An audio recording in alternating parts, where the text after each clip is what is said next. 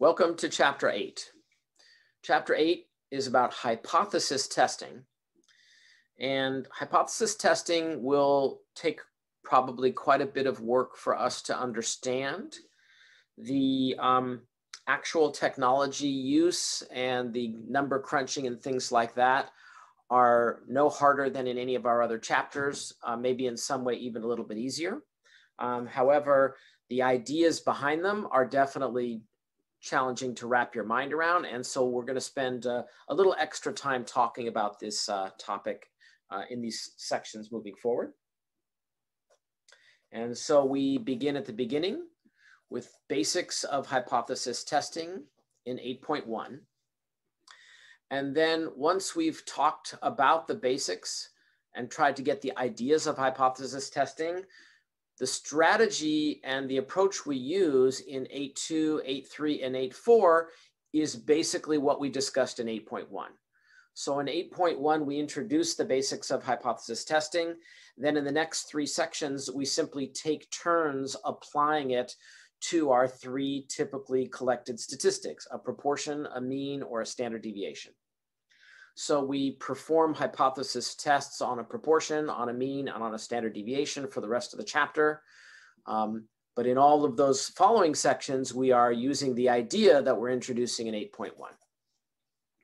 And as you can see, the slideshow is 57 slides long. We will not be able to get through the entire thing in our introduction.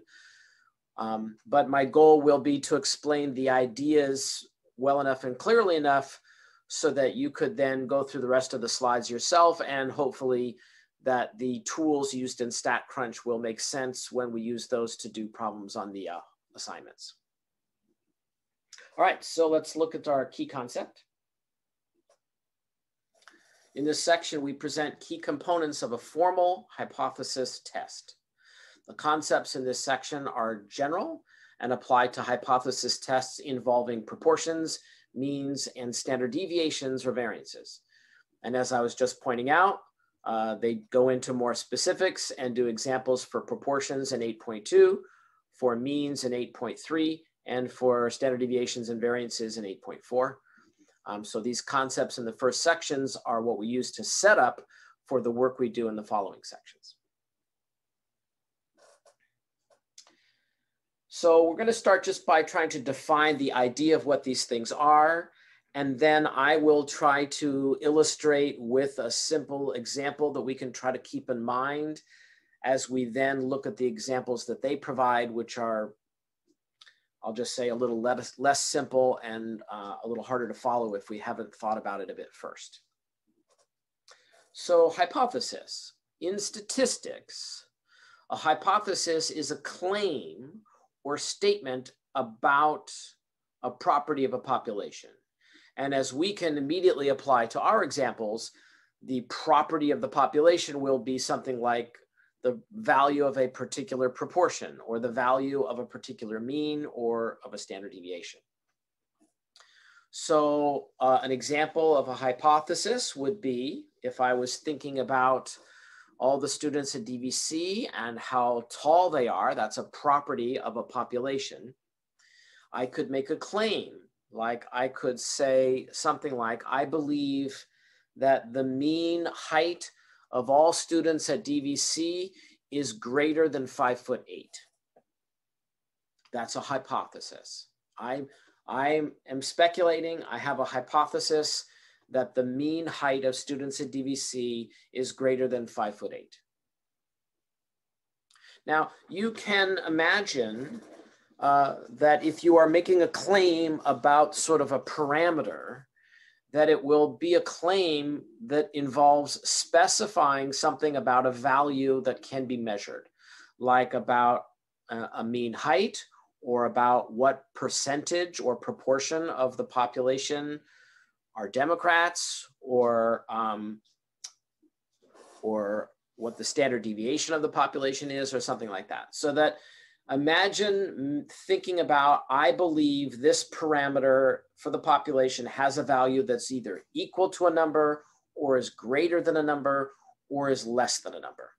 That's the way a statistics hypothesis will be formatted. So then a hypothesis test you can think of is a way to test your claim, to test your hypothesis, to do a sample study to see if your claim is supported by the results of a sample, or if the results of a sample don't really support your claim. A hypothesis test, or test of significance, is a procedure for testing a claim about a property of a population. And I think they're going to move into, they're going to move into a 6-slide example that's probably a bit overwhelming. So let's pause here and try to discuss this a little bit more ourselves, highlight with a little bit more examples, and maybe introduce a little bit of notation. So I started with an example of a hypothesis. So I said something like mean student height at DVC is more than 5'8".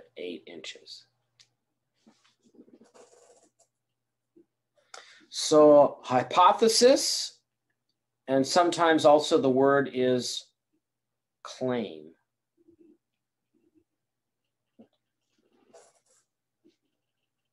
So if I had that as a claim or a hypothesis about the student mean height, then I could move on to say, I'm going to try to test this. And so how would I test that? Well, as you would expect, we would take a sample. I could say, all right, I'm going to take a sample of 100 randomly chosen students at DVC, and I'm going to measure their height, and then I'm going to see what the mean height of my sample is. And then it will become a question of, do I think the results I got from my sample provides evidence in support of my claim or not? And you can think of this initially in a very, very simple way. So for example, let's say I took 100 students at DVC, and I'm testing the claim that I think the average or mean height of students at DVC will be more than 5'8". And when I look at my sample, the mean that I get is 5'5".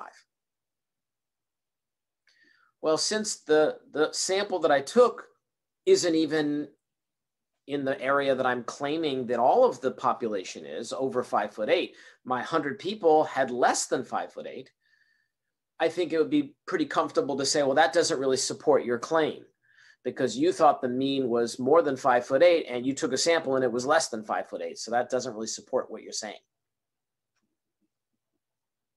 On the other hand, if I took a mean of 100 student sample and the mean ended up being 5'10", well, then you could say, well, you thought the mean of everybody was over 5'8", and you just randomly grabbed 100 people and you got 5'10". That's not even a bit above 5'8". That's a couple full inches above 5'8". So that seems to somewhat support your claim that everyone in general, for all the students, the parameter would have a mean height of over 5'8". But you could also imagine that, you know, it's still a little bit of vague discussion. And because you randomly chose 100 people, we have this long-standing issue that maybe the results of your sample happen due to just random chance and who you happen to choose. And so, for example, if I say, well, I believe the mean is over 5'8", and I take my sample of 100 students, and I get 5'8 1/2 inches. Well, that is a smidgen above 5'8". So that is above 5'8", but just barely. So do we say that is in support of my claim or not? You could easily imagine that the average or mean height might be below 5'8", like 5'7", but just randomly picking people, I might get 5'8 1/2, even if my claim was wrong. And so that's where the math will come into play, and that's where we'll need to introduce this idea of when is it that the evidence from a sample is concluded to be in support of the claim, or when is the sample's evidence not supportive or insufficient to support the claim? And we'll have to talk about the idea behind how to do that. So let's begin with this.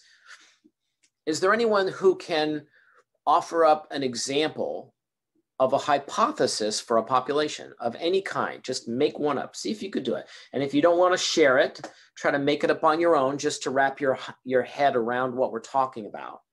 But if you're willing to share it, that could be, of course, helpful as well. Any suggestions for a hypothesis or claim about a population?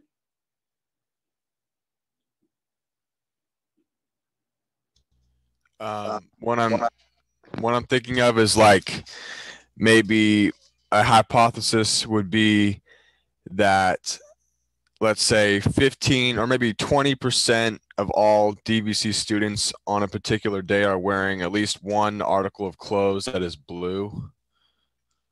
Okay, and so that is a claim about a proportion, right? So you said at least 20%. So I will help us a little bit now with a little bit of formality, that when we make a claim, the claim will be one of three numerical things. You have a parameter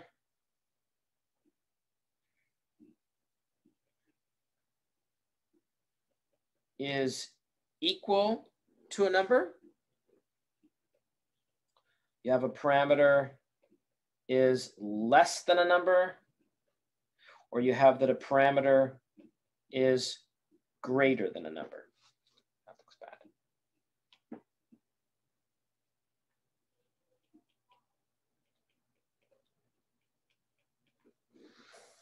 And we're going to, just for mathematical and logical reasons, say we need to have a claim in one of these three categories, one of these three types of claims. And so I'm going to be focus on your claim was the proportion of students at DVC wearing an article of blue clothing is at least 20%. Was that the correct statement? Am I correct on what the statement was that your claim made? Yes. Okay, so at least translates into greater than or equal to. And so okay. we will, even though that's perfectly reasonable, and it is definitely a claim about the population, logically and mathematically, even though it's not a lot of difference when you're making the claim, logically and mathematically, it's much more challenging because your claim has two possibilities. Well, are you claiming that it's greater than 20%, or are you claiming that it's equal to 20%? Well, you're claiming one or the other is fine. So in order to simplify the math and the logic, we're only going to claim an individual claim, not a composition claim like that. So we never want to claim an inequality that's less than or equal to, or greater than or equal to. It would want to be strictly equal to, less than, or greater than. And so to make your claim basically the same thing you said without a huge significant difference, but still mathematically doable with the tools that we're going to create for ourselves here, I would modify it and say that your claim would be better suited for our statistical work if you instead said that, instead of saying at least 20% was wearing an article of blue clothing, that more than 20% was wearing an article of blue clothing, or that exactly 20% was wearing an article of blue clothing, or less than 20%. Does that make sense? Yeah, thanks. All right, so of course, logically, it doesn't sound like it makes a difference, but you will see that this ends up becoming important and helpful for us to understand this in the beginning. So let's make that claim using symbology to start to introduce the idea of how we would write something like that out. So your claim was about a p-value. So I'm going to say claim, whoops. Your claim was that P, the proportion of the population, do you want to say greater than 20% or equal to 20%? Let you choose. I think I'll go with greater. So you're basically saying, I think more than 20% of the people at DVC wear at least one article of blue clothing. So then a claim is that the proportion would be greater than 0.20, where we understand from the description of the problem that the proportion we're talking about is the people who, yes, have at least one article of blue clothing. Okay, so once we have a claim in one of these three categories, then we're going to also simultaneously define the idea that you're wrong, that the claim is wrong. So if wrong,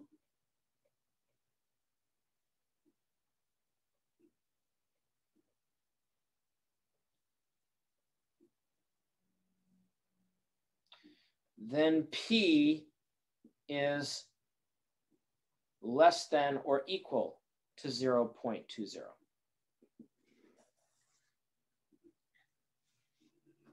So if you're making a claim that a proportion of students at DVC wearing at least one article of blue clothing is greater than 20%, then that could be correct. But if it's not, then it would instead be true that the proportion of students at DVC wearing one article of blue clothing is less than or equal to 20%. The claim that we're making for a hypothesis will never contain equality unless it is equality.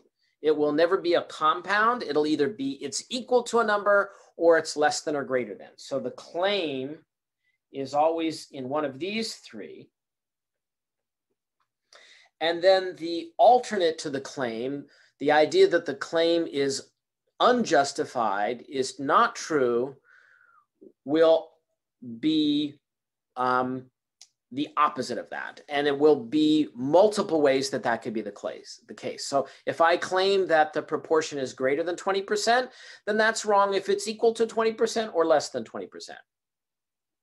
If I claim that the proportion was equal to 20%, well, then that would be wrong any way that it's not equal to 20%, which could happen if it was bigger than 20% or if it was less than 20%.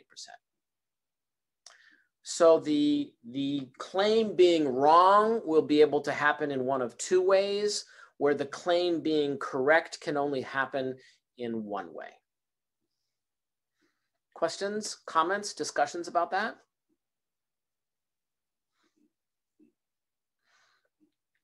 So I'm trying to simultaneously here look at the idea of what a hypothesis claim is in statistics and get the idea of a basic example of that, while also providing some initial structure that we have to utilize in order to apply statistical methods to test a claim.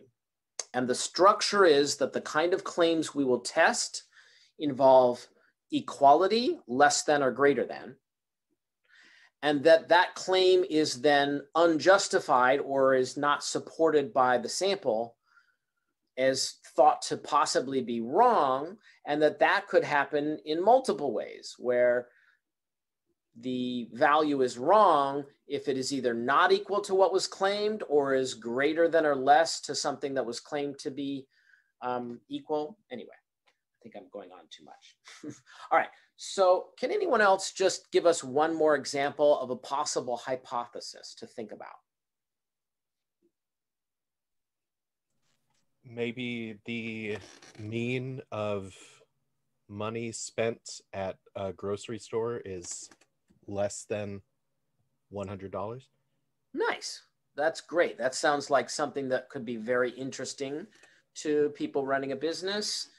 And that's a claim because it's about a parameter, a mean value. And so you could sample people at the grocery store and see how much they spent and take the mean of your sample and see if the mean of your sample looks like it's in support of the claim that in general on the mean would be less than $100, or that it's not supported and that your claim was wrong, which would happen if instead we think that it's possible or easily likely that on average people spend $100 or more.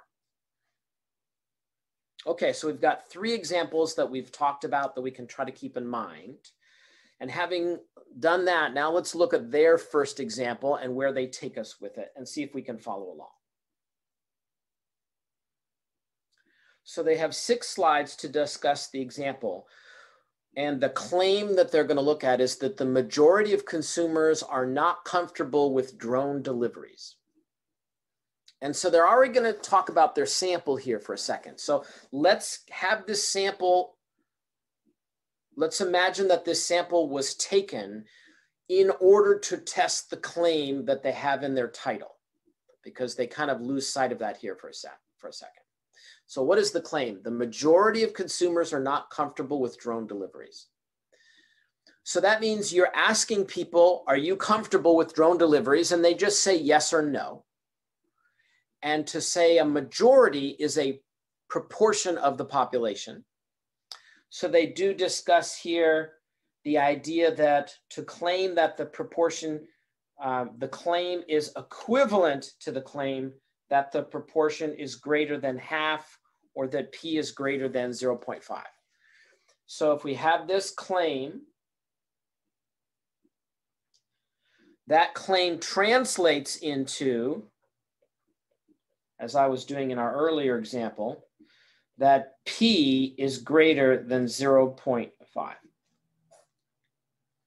So let's look at, with this claim in mind, what they found out from their sample. So they took a sample, 1,009 consumers were asked if they're comfortable with having drones deliver their purchases. And 54%, or 545 of them, responded with no. So I think saying no is like a success when it comes to proportion. Using P to denote the proportion of consumers not comfortable with drone deliveries, the majority claim is equivalent to the claim that the proportion is greater than half, because that's when you have a majority, or that in this case, the proportion is greater than 50%. And so we get this symbolic form of the original claim. Just like comparing to the claim we looked at before, where the proportion of students wearing one article of blue clothing is greater than 20% was a claim, or the mean value of heights of students at DVC is greater than 5'8", or the mean value of customer purchases on a shopping trip would be less than $100. Okay, so having said that, how do they move forward with this example? Big picture. We have a claim that the proportion of population is such that it's greater than 50%. And we have a sample among our 1,009 customers. We took a sample and we looked to see what happened. So then we can ask, how many do we need to get a significantly high number who are not comfortable with drone delivery? And so what we're saying is, when we took our sample, how many of them need to say, I'm not comfortable with that, for us to grow confidence or to have evidence in support of our claim that it's more than 50%. Our sample was more than 50%. It was 54%. But is that high enough for us to think that in general that should also be true for the entire population? So let's look at how they describe this. It says a result of 506, or 50.1%, is just barely more than half. So 506 is not significantly a majority. It's not significantly high. And you could imagine that you would get that smidgen over 50% just by random chance, even if of the overall population, it wasn't more than 50%. Like, what if for the overall population, it's 49.8%? Well, that's not a majority. That would mean the claim is not true. But if you had 49.8% with everybody, it seems quite likely that you could easily happen to get a sample where you ended up with 50.1%. It's just not very convincing. Whereas in their next bullet point here, if you had a result of out of the 109 people surveyed, if, I'm sorry, 1,009 people surveyed, if 1,006 of them, or 99.7% said they're not comfortable with drone deliveries, that's way above a simple majority. That is clearly significantly high. So then they say, all right, so then what do we say about 54%? Is that high enough? Is that significantly high? So they're using this phrasing, significantly high, because we've talked about significantly high numbers in statistics before. Usually we've talked about that being like in the 95% likelihood kind of category, or there's only 5% likely that you would get that by chance. So if you remember, significantly high can be tied to a confidence level, and that's where we're going to go with this logic. But for now, let's try to keep the big picture in mind as the slide suggests. You can imagine that you have a claim in mind and that you look at a sample, but we have to have some way to assess or determine based on some assurity level whether we think the results of our sample are significant in support of our claim or not. In this case, if we're looking for a high enough number to show there's a majority, was the proportion of our sample significantly high to support the claim that a simple majority is not comfortable with drone deliveries? So notice they're not telling us exactly what number you would need to get from your sample to draw a conclusion. We're going to let StatCrunch do that for us. So we're going to let technology and formulas and stuff do that for us. But we want to be able to interpret the results and understand what needs to happen. And so they're giving some extreme examples to sort of show you how there has to be some cutoff point, and we need some formal math to give us a cutoff point. That if you made a claim that it's more than 50% and your sample was just a smidge more, it's not really convincing. Thank you. And if you instead made a claim and it was way more than you claimed, well, then that's very good evidence that your claim was justified. But that it's the middle ground that we have to be able to label correctly. All right, so this is 2 out of 6 slides. So now it refers to what I was just saying. So first of all, as we're trying to get this big picture in mind, technology is going to tell us what the cutoff point is. It's going to tell us, based on your sample size and what your claim is, whether you're going to draw a conclusion that the results of your sample support your claim or not. And we're going to have to formalize all of that, and then we'll let technology help us draw our conclusion. Using technology, it's easy to obtain hypothesis testing results. The accompanying screen displays show results from 4 different technologies, so we can use computers and calculators to do all of the computational heavy lifting. So let's see their example of 4 technologies being used.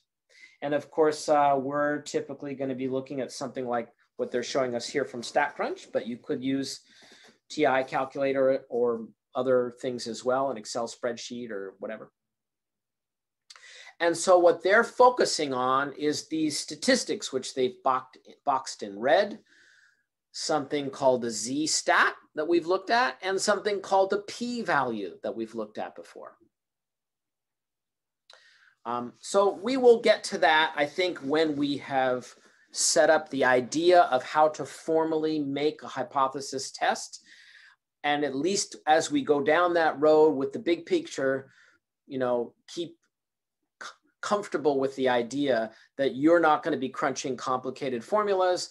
You're simply going to set up what your claim is, and then you'll provide that information to StatCrunch and the results of your sample that was taken, and StatCrunch will give you statistical values, and then you'll want to use those to interpret whether the results of your survey are in support of your claim or not. Okay? Questions, comments about anything so far?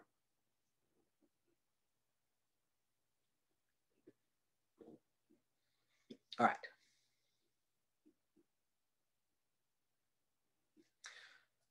So it says, examining the 4 screen displays, we see some common elements. They all display a test statistic. They all include a p-value, but we're going to try to focus on the understanding of how the hypothesis testing procedure works and learn the associated terminology. Only then will results from technology make sense.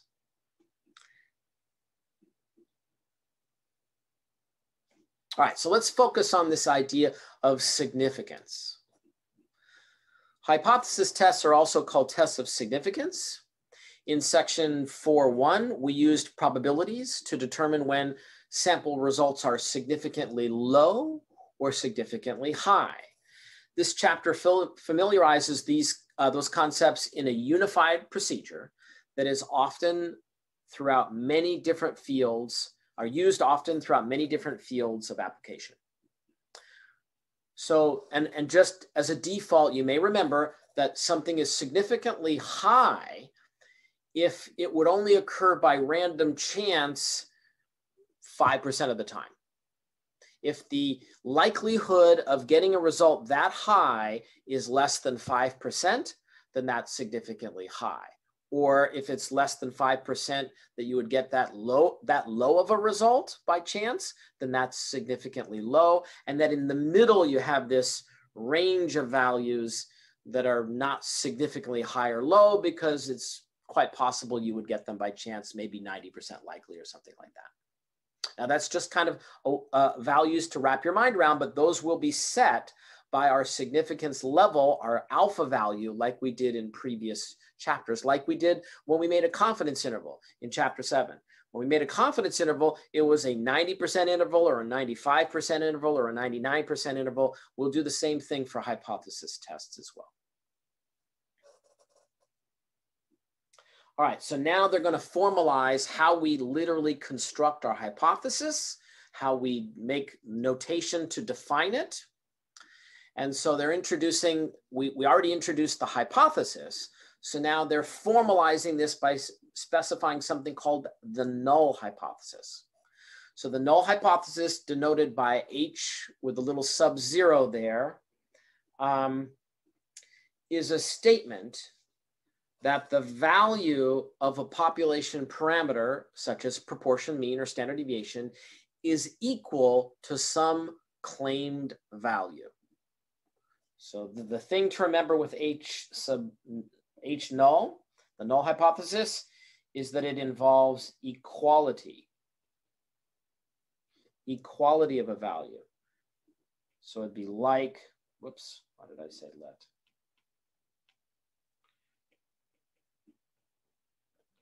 Like P is equal to 0.20.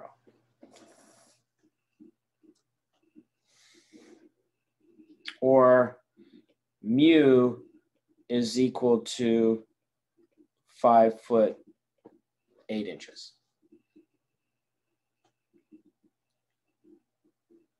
So pointing this out, so that I can also take note, one of the example claims that we were talking about before was that the mean expenditures of customers in a grocery store was less than $100. So then if I have the claim that the mean of customer expenditures is less than $100, this would not be a null hypothesis.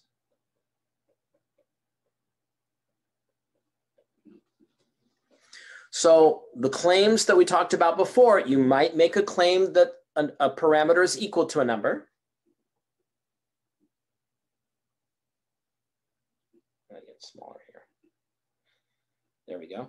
You might make a claim that a parameter is equal to a number. You might make a claim that a parameter is less than a number, or you might make a claim that a parameter is greater than a number.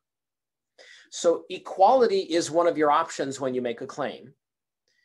But the other two options, greater than or less than, those are not about equality. So if your claim is that a parameter is equal to a number, then your claim will be the null hypothesis, because the null hypothesis claim is always about equality. And if your claim, as in our note here, is that a parameter value is less than a number or is greater than a number, then your claim will not be the null hypothesis.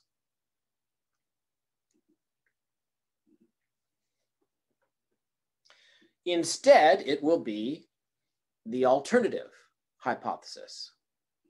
So the alternative hypothesis, denoted by H sub 1 or H sub A for alternative, is a statement that the parameter has a value that somehow differs from the null hypothesis. For the methods of this chapter, the symbolic form of the alternative hypothesis must use one of these symbols: greater than, less than, or not equal to. So if, for example, I have a claim that P is greater than 20% for those for wearing an article of blue clothing,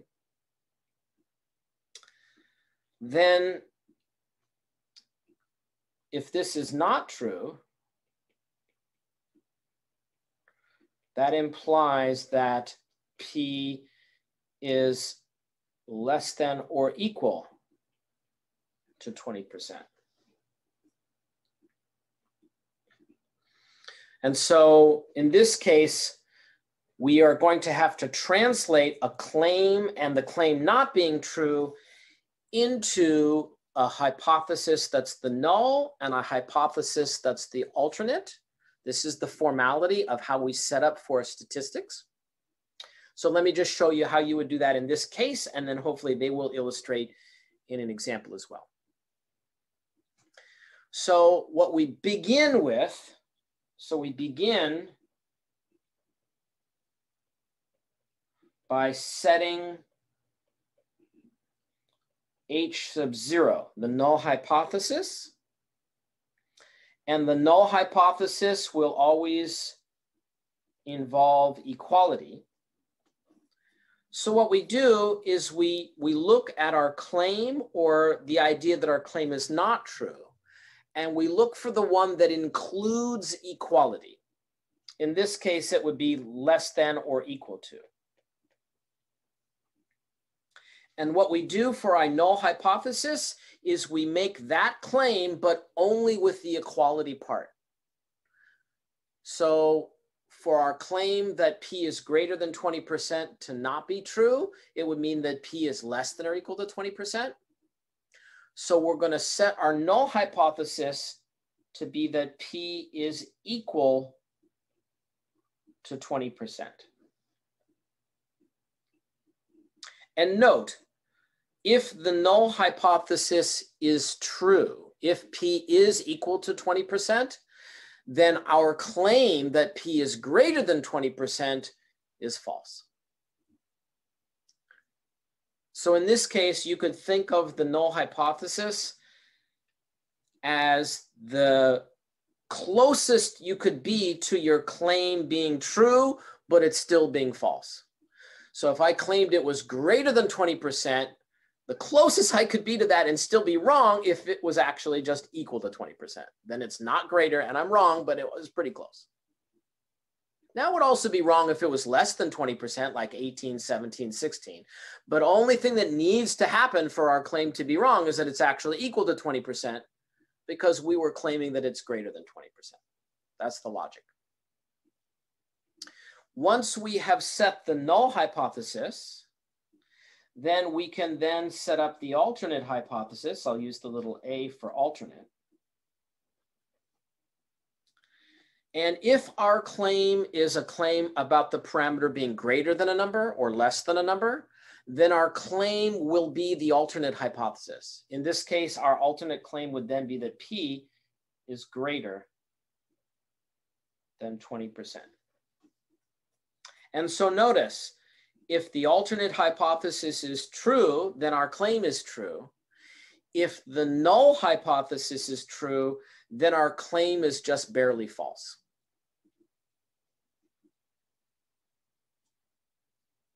Questions about that?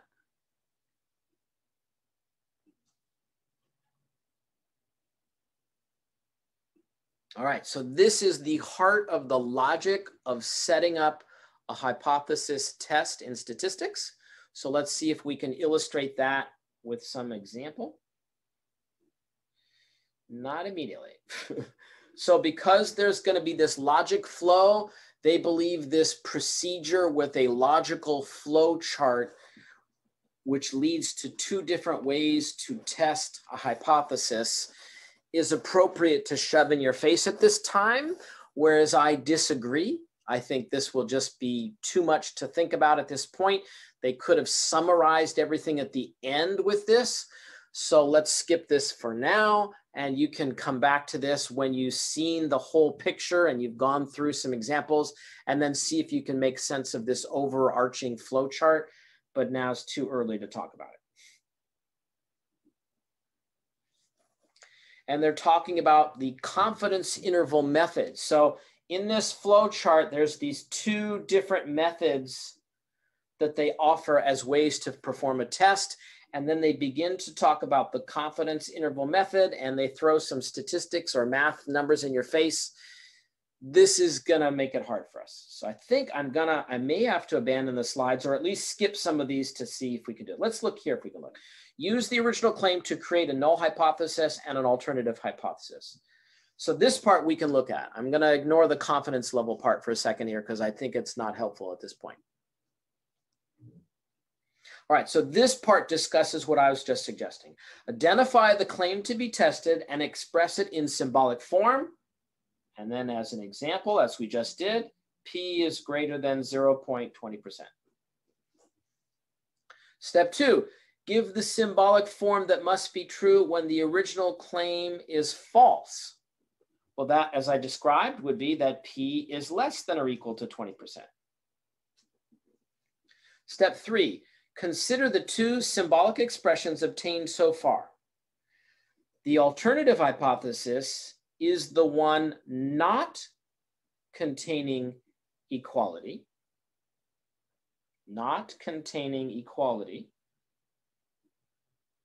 So it uses the symbols less than, greater than, or not equal to. And in our case, that would be this one, because the second one contains equality.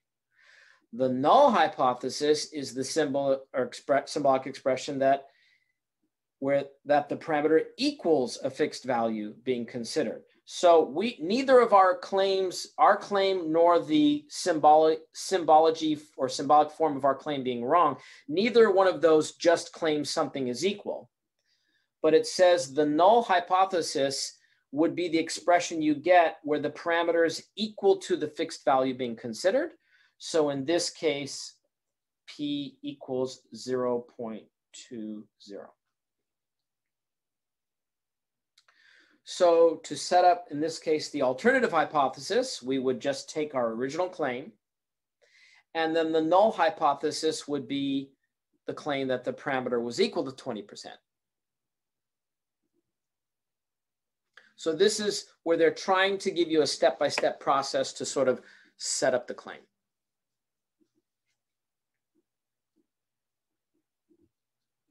Given the claim that the majority of consumers are comfortable with drone deliveries, we can apply steps 1, 2, and 3. So here's their example. This has 8 steps to it. Let's see how we can do. We have, coincidentally, 8 minutes left.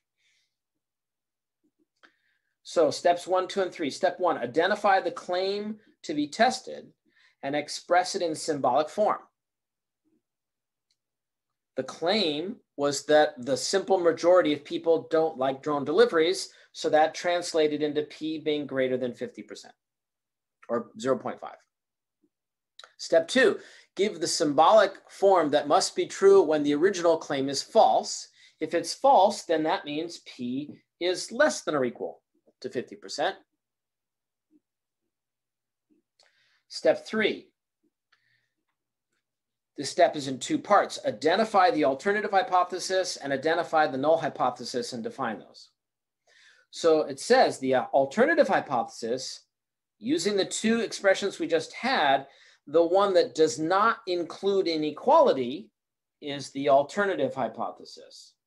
So we could identify H sub 1 or H sub A, or the alternative hypothesis is the original claim that the proportion is greater than 50%. So they're saying, so we get that this is the case. Then once you've done that, create or identify the null hypothesis.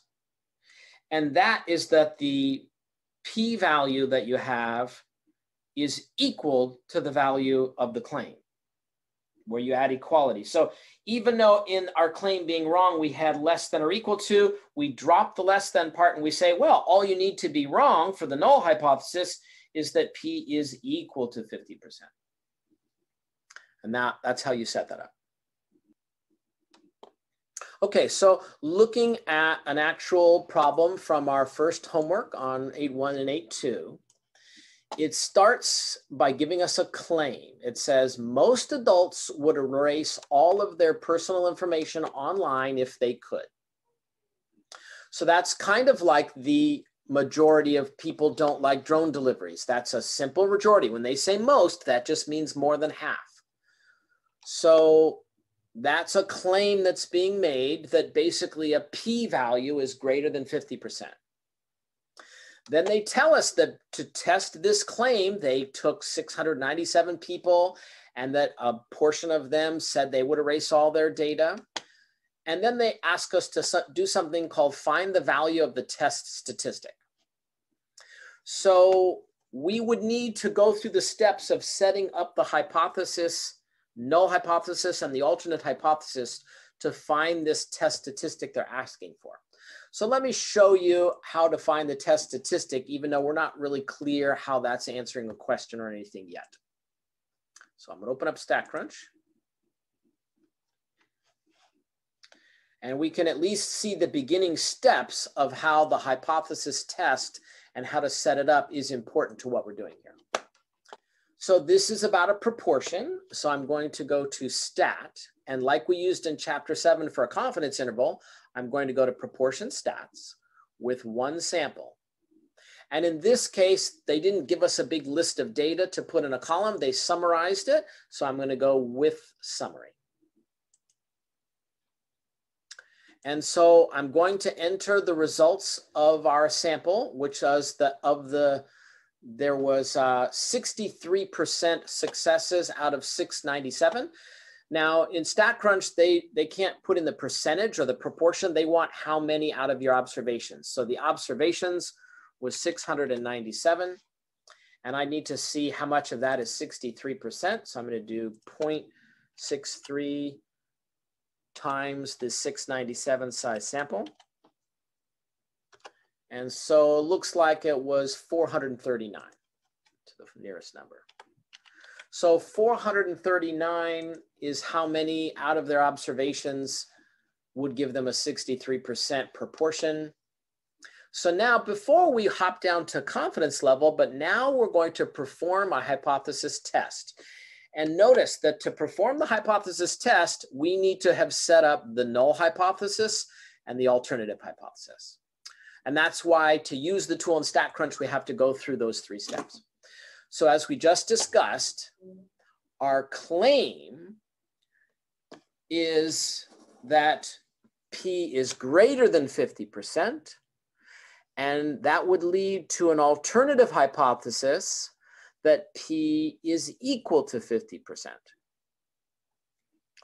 So what I'm going to do here is that, that would lead to a hypothesis of being wrong equal to 50%, which is the null hypothesis. So in this case, that happens to be the default. So our null hypothesis is that P is equal to 50%. And then our alternative was that it is greater than 50% because it's most adults would mean more than 50%.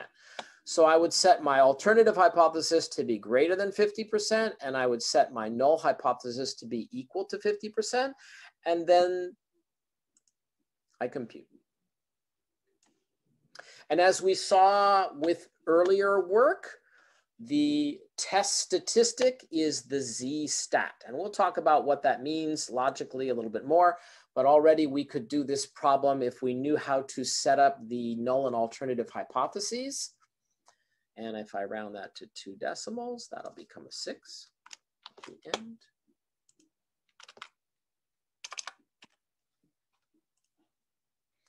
And that's all this problem wanted at this point.